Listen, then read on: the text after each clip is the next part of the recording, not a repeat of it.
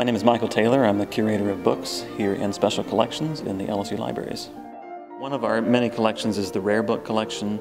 It has about 80,000 books going back to the 15th century in it, from all around the world. And within that collection is a collection of four-edge paintings. Four-edge paintings are invisible paintings on the sides of books. People have always wanted to decorate the sides of books. It was sort of as a novelty, but the thing to know about four-edge paintings is that they were not on there when the book was originally published. As you could put on there, you can put a landscape on there because it fits well in that space, city views, scenes from nature.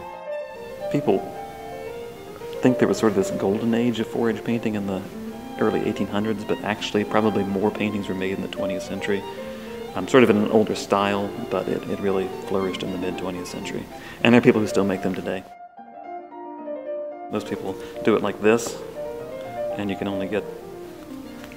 really fan the thing out very well, so the image looks kind of squished.